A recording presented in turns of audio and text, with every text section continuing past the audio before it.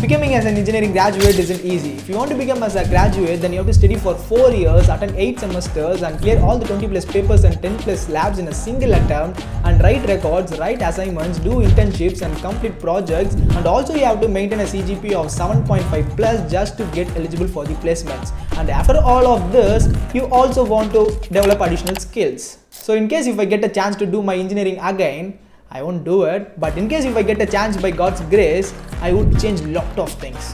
In this video, I'm going to tell you what are those things and why would I want to change them, and I'm damn sure that this video will be helpful for freshers and people who are already in second and third year of engineering. So let's discuss about this in this video, and if you are new here, I'm Porselvan. I make videos on career growth, skill building and personal development. Make sure you subscribe so that you may not miss any of the life-changing content. So without any delay, let's get started. From my school days until the last semester of my college, I used to study only day before the examination. Most of us make this mistake. Why am I saying this as a mistake is because when we study at the last minute, we will be only focusing on the important questions and trying to memorize them. Kali, Suli, Holy!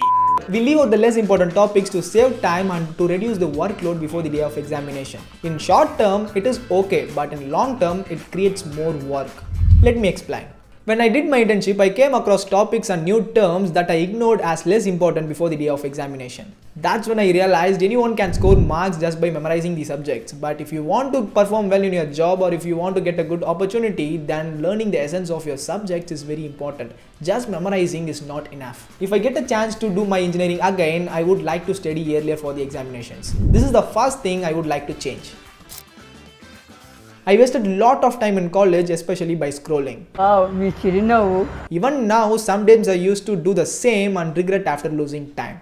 I will be having a lot of work to do, but instead of doing that, I will be scrolling and wasting time. If I had the chance to restart my engineering, this time I will be setting 5 to 6 goals every day, like writing a script for 30 minutes or learning coding for 1 hour. On that way, I will be setting goals which aligns with my career and academics, and also I will be writing them down on a paper and try to complete at least 50% of the task I set every day. Actually, it would at least help me to stay somewhat productive, and as I always say, something is better than nothing. Completing these small tasks every day won't benefit me in short term, but in long run, they will be making a big difference. In college, final year projects carries 10 credits, while the subjects like M1, M2, M3, M4 carries only 4 credits. So if you do your final year project well, you can boost your CGPA drastically. When I did my final year project, many of the students bought projects from outside for 20,000, 30,000, 40,000 and even some got it for 50,000. But myself and my teammate chose not to do the same. We planned to do our project by ourselves and use the resources given by the college and completed our project at a price of just 2,500 rupees and got the same grade as others. This is the only project I did in my college with full effort. I also did some projects, but my effort was much less. If I get another chance to do my engineering again, I would definitely do 1 or 2 projects like this by participating in the outside events. It will be giving me a lot of exposure and also I can learn a lot from it. So this is the third thing I would have done if I got a chance.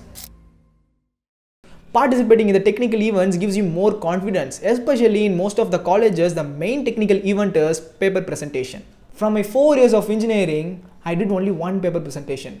From that single paper presentation itself, I learned a lot. Actually, in my college, I should have done more paper presentations because it would have helped me to improve my communication skills, confidence, teamwork and presentation skills. So this is the fourth thing I would have improved or changed if I got a chance to do my engineering again.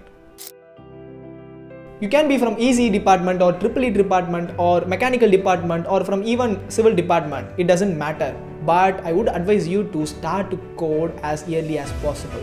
I started to learn coding only from the 7th semester. Before that, I know Python a bit, but most of the companies preferring students who know Java, C or C++.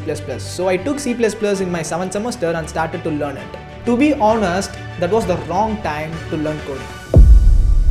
Because during 7th semester, placement will be begun. Already you will be having academics, assignments, mini projects and NPTEL courses to look at. But adding placements on top of it makes that semester even more hectic. So if you want to develop skills, do it earlier, not on 7th semester. That's why I'm saying you to start earlier. Not only coding, it can be any other skills, but starting earlier will give you more time to learn it. Once the placement starts, you won't have enough time to learn it from scratch. If you start earlier to code, then it will be becoming as a habit when you are in the 7th semester. So it won't feel like a new thing for you. It gives additional edge during placements, and also you can use your coding knowledge in your projects. Even if you are from core branch, don't hesitate to learn coding because you never know which skill might be useful for you. Coding is just another skill. Learning it step by step will make a big difference in the long run. So these are the 5 main changes I would like to do if I can redo my engineering.